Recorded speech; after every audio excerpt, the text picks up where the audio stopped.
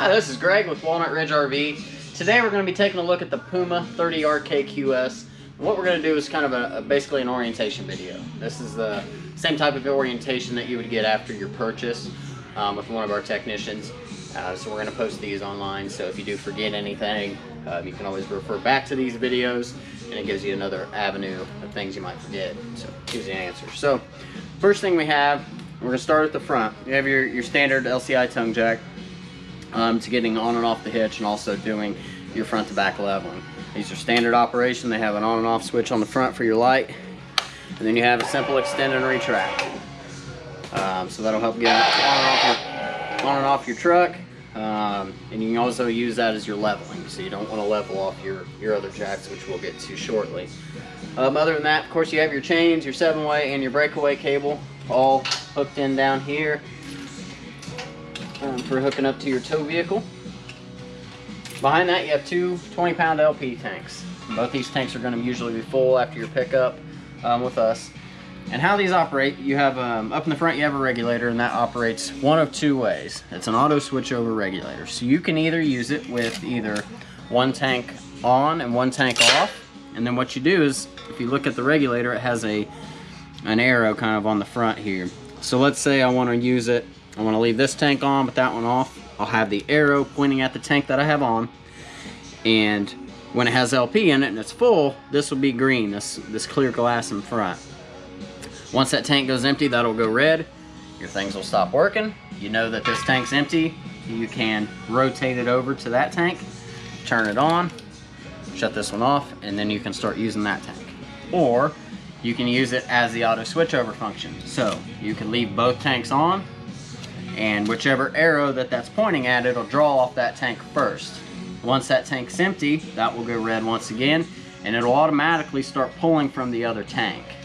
Now when it does that, that kind of, you know, that way if you have your, if this one did have a gas powered fridge, your fridge would keep running, or if your furnace, something, you're using some cool nights or something, that way your LP doesn't kick off on you.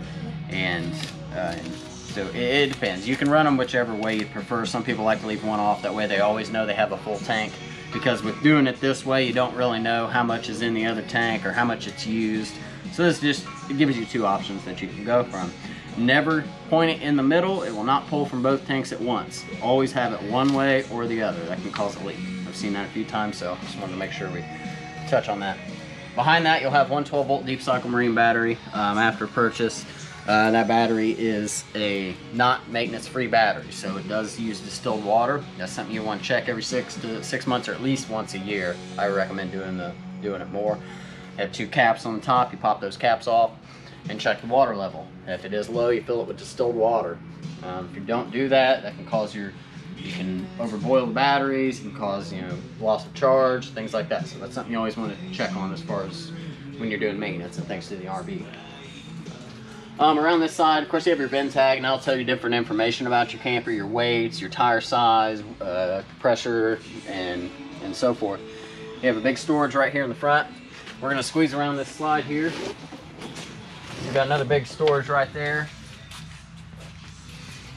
Now, going over some maintenance on the slides, there's two big aspects to the slides that you want to watch. Your rubber seals, these go all the way around the unit, and they keep out water when it's out. So two things you need to do maintenance wise. One is you get a can of rubber seal conditioner. It's just a foam spray basically, and you spray it on those seals, you know, at least twice a year. If you can do it every couple months, it doesn't hurt, but I like to at least do it every 6 months. Just spray that on there and let it sit. That'll help keep those seals conditioned and pliable, so they don't crack and dry rot over years of being in the sun. Once they do that, you start getting pieces that chip off, and then you get leaks on the inside, and then, you know, it's a whole nother mess. Other than that, on this style of slide, you have, this is a railed slide, so underneath you have a big gear, a big rail going into a motor with the gears and all that, and this is what you'll want to lube under here with the teeth. So you get some dry lube, RV dry lube, spray it on those teeth, once again, when you do the seals, every 6 months or maybe even more. And that'll help keep that condition, so when it does move in, after you spray it on, you can run it in to help get some around the gears and everything. That's your two biggest Points for maintenance: you also want to sweep off your slides before you run them in. That way, you know, tree limbs or walnuts, anything like that, can damage the seals, the rubber, any of that up there. Next, we have an outside shower out here. It's pretty self-explanatory. It has a hot and cold. It's got a stopper on it, that way you can shut the water flow off when you're using it. And then next we have our city water connection inlet. So this here, so when you're camping at a regular campground that has a full hookup, you're going to take your water hose. One thing you'll want to use is a pressure regulator. Most of those regulators limit about 45, 50 psi, and that's about as high as you want to run into a trailer. So you hook that regulator up at the faucet, the spigot itself, run your hose from that, either into a filter if you want to use a filter, or directly into the unit. Turn on the hose, and there you have an unlimited water supply just like you're at home. You don't have to do anything else. On the other side, you have a fresh tank fill, so if you're somewhere boondocking and you don't have a water connection, you can fill that tank up and you'll use the water pump instead, and that'll pull from that tank, and it's basically the same thing, you just have a limited supply of water. I'll show you where that's at when we get over there. So these are two not to get confused. They are labeled City Water Connection Black Tank Flush. This one here is to flush out the sewer tank. You have 3 tanks on this unit. You have 2 grays and 1 black. The gray 1 is usually your kitchen sink. Gray 2 is your bathroom sink or shower, or vice versa. And then you have your black tank, which is your toilet. Toilet is one of the biggest things to maintain on the unit. First thing, you always want to have water in the tank before you use it. You don't want to just use it and have things piling up in there, toilet paper and whatnot, because it will cause odors in the tank. It can cause your sensors not to read correctly. So what you do with this sewer flush is, after you're done, let's say you're done camping, you're up at the dump site, you pull your black tank, you've emptied it, and now you've got some time, you want to hook up a hose here, turn it on, and it's going to shoot water inside that tank, and that's going to help clean it out. So it's going to help spray off the probes, and overall just help with the conditions of the inside of the tank. You'll also want to use chemicals as much as possible after each use if you can. When you get home, if you can, fill it up with water. Use different chemicals out there. Commando is one that we've been using down in our used department that works really well. You let that sit for 24-48 hours and then drain it and then sewer flush it. That'll help keep the tank from smelling over time. So down here below, you're going to have your actual dump sites, your dump stations. You have 1, 2, and 3. Now these aren't in the best location, but you have one way back here, which is your black. So if you always look, you always have a big one. This one here is a 3-inch pipe. That's always your black tank. So we always make sure that's closed before we use it. Let's say, because if I had it open and I had my cap on and I start using the toilet, all that water is going to hold right here. So when you go to take this cap off, all that black water is going to come flying out at you, and you're not going to be happy. So before you start camping, always make sure all your valves are shut. So you have your black in the back, you have this gray here, which is probably your bathroom sink, and then this one here is going to be your kitchen sink. When you do this, it's always best to do your black tank first. Hook your hose up, put it in the ground, open your black tank, let it finish, close it, and then you can pull your grays at the same time. This will prevent black water backwashing into any of these. Even though they have a long pipe, it's possible. But it also helps clean out your hose and your final turn here with a little bit cleaner water than the black tank. After you're done, close them. And one thing you can do too is we get a lot of calls on the sensors that they're always reading 2/3, and that's very common in the RV industry. There's not a lot of ways around it, but one thing you can do is, after you get home, if you've done that, you've sewer flushed, you've used chemicals, and you're still having that issue, you leave the cap off, and when you get home, open the black tank up and just let some air flow in there overnight, a couple days worth. Sometimes that'll help dry out the probes, and it'll make your reading go back to normal. Okay, we're gonna move around to the other side. On this side, we just have an open storage here. Unless you have a washer dryer installed, then it'll be blank. But if you don't have one, it's just nice big storage. You have your controls for your extended, your electric jack, power stabilizers. These are stabilizers only, so you do not want to use these as levelers. You level from the front jack, you level from the tires, side to side leveling. If you have to drive up on links levelers or blocks or something like that, that'll help you.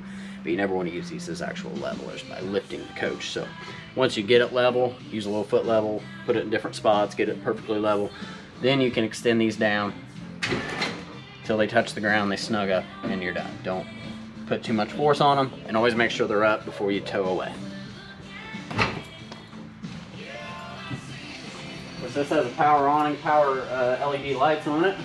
You got speakers, outside lights in the speakers. You have outlets here if you wanted to plug in something, which is, it's actually made for a TV to go out here. You have a coax out, so you can watch antenna TV.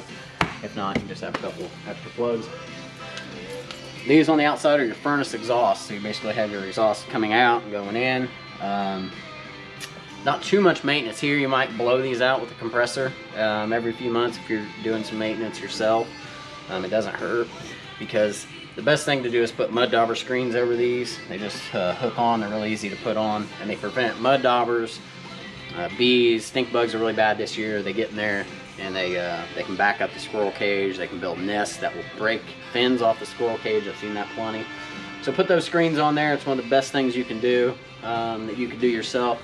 And every once in a while, stick an air gun on the top, blow it out, get some of that soot out of there. And then here's the fresh tank that I was talking about earlier with the water. So if you don't have city water or a full hookup site, you can fill this tank up, usually at the front of the park or right before you get there, before you leave the house. Fill that up, and then you can turn your water pump on the inside and it'll run the same way as the other one. You just have a limited supply of water. Typically 45 to 55 gallons, depending on the model. And then back here, you have your water heater. These are Suburban Atwood, or Suburban, sorry, 6-gallon water heaters. They run off electric or gas, so that's 110 power or LP. You have options of turning them on. One, you have a switch out here on the outside. So this is something that always gets forgotten. We get a lot of calls about this in the summertime. There's a switch on the inside that says electric. You flip that on, nothing happens. That's because both switches have to be on in order for the electric to run. And if you're running LP, you just flip the switch on the inside, make sure your tank's on, water heater's full, and it'll light. You can hear it, and you usually see it. So make sure both switches are on if you're using electric. You have an anode rod screwed in at the bottom. That's how you drain your water heater. It's right here. It's an 1 1/16 socket. What you want to do is open your pressure relief valve. There's a lot of pressure in there, so if this was full of water and I went to take that plug out without doing that first, it's going to fly out of there and get you soaked and possibly hurt you. So always make sure you open that.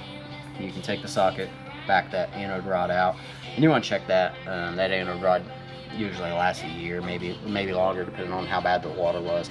Usually just replace them if you're done. If it doesn't look too bad, just a little corroded, you can take a wire brush, scrape it off, put it back in there. But I always recommend draining the water heater after each use. That way the water doesn't sit in there, get stagnant, and end up prolonging that'll help prolong the life of the anode rod also. Last thing we have on the outside, we got our little mini 110 fridge. It's 110 only, it doesn't run off 12 volt. And then you have your outside kitchen area. It's got a hose in here which plugs in over here on the side. You have an infrared grill or stove top. Basically it comes with a certain pan that will only work with this grill, so you have to put it on there and it won't get hot until that pan's on there. Of course, there's instructions on how to use that on the inside, but it plugs in also. There's a plug. You might make sure it's always plugged in. It's back in the back there. So you have your other jack power. This one does have a ladder on top so you can get to the roof, which is very important. Biggest thing I can recommend is you get up on your roof and check it every couple months. That rubber up there can be ripped really easy by, let's say, a tree limb. If you're driving through some low-hanging country roads and you scrape a limb, you'll never feel it in the vehicle, more likely. I've had plenty of customers come in with ripped roofs, and unfortunately they didn't know about it because they can't feel it. They don't know about it. So hop up there every time you get back from a trip, take a quick second to look around, make sure everything looks good. The biggest thing is sealants. The sealants need to be checked every couple months and make sure that all the die-core around all the vents and the lights and everything up there look okay. You'll want to, if you notice anything, it's plain white die-core up on the roof. If you notice any splits or any cracks, any voids, bubbles, you'll want to go ahead and seal that up. A lot of the manufacturers will not cover leaks after a certain period, a few months into that warranty, because roof and sealants around lights and doors and windows, that is the maintenance of the customer. So that's something you definitely want to keep a track on. If you want to bring it to us once a year, you can, but in between then, it's best that you learn how to check sealants and look for cracks so you don't get any leaks. You don't want that headache. It's not fun. So that's really about it. You have more 110 outlets on the back. You have your detachable 50 amp power cord. It's just unscrews. You can put it in the storage when you're done. And then back on that side, you have a coax in for satellite or cable if you're at a park that offers that, or if you have a standalone dish. So let's go ahead and go inside. I'll show you around in there. First place we'll stop is at the convenience center. So this is going to have pretty much all the controls for the inside of the unit. Starting at the top, you have, when you're not plugged in, it'll tell you what your battery level is. It's kind of accurate, it's kind of not. You can't always judge off this 100%, but it does give you a rough idea if your battery's getting low, where it's at. From here you have your fresh tank. It'll tell you what the tank on the door side over there I was just telling you about, what its level's at. Your black tank's your toilet. Gray 1's your bathroom, sink, shower, and gray 2 is your kitchen sink. So you can check those levels while you're camping, make sure you're not getting over full. In here you have your water pump. If you are using the fresh tank, that's the only time you'll use that. If you're using fresh tank or you're winterizing. If you're hooked up to city water, you don't need to use that. Your water heater, now this is for the gas side. So if you want to use the water heater on LP, you flip that on, it'll light, you'll hear it ignite usually. You also have a fault light up here that'll go off once it lights. So if it comes back on, and sometimes it takes a few tries, you might have to shut it off, flip it back on, try it again, because the gas hasn't reached all the way back there if it's been off for a while. Now this one doesn't have an electric switch on the inside, it's only the one on the outside. Most of them do, so that's why I said that earlier. So if you want to run all electric, just flip the switch on that was on the water heater itself. Switches in here all for lights. You have awning lights, light 1, light 2, porch lights. Then you have your awning, extend and retract. Really simple, you just extend it out. Take it out as far as you can get. If you can't get it out all the way, that's okay. If you're stuck against a tree, you can stop it. And when you bring it back in, just bring it all the way in until it snugs up. With the awnings, you want to make sure you, if bad weather's coming or it's raining, windy, you want to make sure you get that rolled in. Wind will take those awnings off. It acts as one big parachute. Then you have your slide rooms, which are simple in and out mechanisms. You run them all the way in, run them all the way out. Let's see. Around here we have a radio down here. It's fairly simple. It's pretty DVD player, Bluetooth, got all that good stuff, CD player. It's got, the only thing really special is that you have two buttons over here for the 1 and 2, which are the speakers. So you have your 1, which is the sound bar here, and then 2 is the outside speakers. So if you want to have both of them on or one of them off, it gives you the option. You got a few different things up front, HDMI ins, you got charging ports out, and then auxiliary inputs if you want to plug in something. So you also have a fireplace down here while we're down here. It's an electric fireplace, so if it's getting chilly one night, you don't want to crank the furnace on, this gives you an option to heat up the coach, which they do fairly well. You got different buttons up here. You got timer, you got low, high, and then you've got different lighting segments, and then you've got different flames. So 2 buttons up here are colors only, and basically you have high and low as far as temperature goes on this model. Plenty of storage down there. You have your standard Greystone microwave. These are standard just like any house microwave. Pretty easy to operate. These new cooktop stoves, pretty nice. If we had LP, I'd show you how it lights, but basically you'll turn it to high, pull in, and then you have your clicker over here. So hold the button in, turn it a few times until it actually ignites. Sometimes it takes a little while if the gas hasn't reached its way all the way up here. So that's pretty easy. Now the ovens are kind of the same way. These have igniters on them now. A lot of them still don't, so you can't always go buy this for every RV, but this style of stove will light the oven. You just turn it to the flame, hold the button in, give it a few clicks until you see a little flame at the very back. Once you see that flame, you can hold the button in for a few more seconds, let off, turn it to whatever temperature you like, and that will ignite the whole bar down here in a flame. Then you know it's lit, and you can go from there as far as cooking. Got the blue light button up here. You have a GFI reset breaker in the kitchen. Any of the outlets that are near water, like the one there, it's usually 6 feet within water. The one outside, the one there by the window. If one of those outlets isn't ever working, you may come and check, make sure that the GFI didn't trip. If it's tripped, it'll have an orange light on it. If you see that, all you gotta do is just push in and reset it, just like most houses.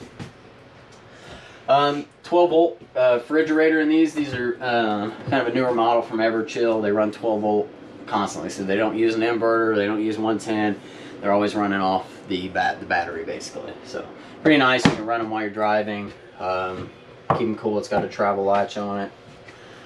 Down here you have your LP leak detector and carbon monoxide.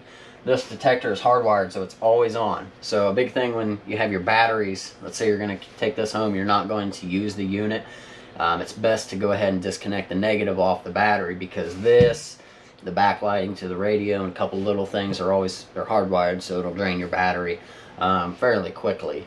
So you want to make sure that you unplug the negative, and that way your battery didn't go dead. Or you can have a battery disconnect installed, that way you only have to flip a key, make it a little easier. Next to that, you have your breaker box. This has all your fuses and all your breakers for your 110 side on the bottom, and your 12 volt up here. Most of it's labeled AC microwave converter, AC prep, water heater, fireplace, different things. And then up here's your 12 volt side. So this is your lights, your water pump, awnings, small things like that. With these, they usually will have a light in them. So if a fuse does blow and it's trying to pull power from that circuit, a light will light up in here. So if something's never not working, this is the first place you'd want to check.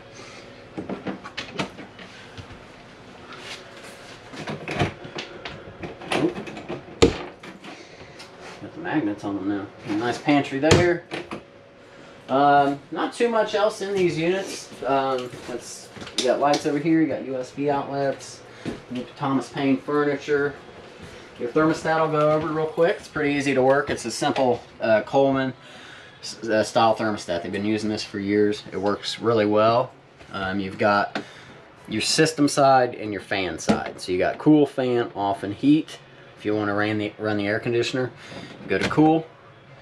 I usually like to leave it on high, that way it cycles fast enough, and if it's really hot and it's on low, sometimes it'll freeze up. So it's always best to leave it on high. Then you just control your temperature. Heat's the same way. You'll flip it to heat.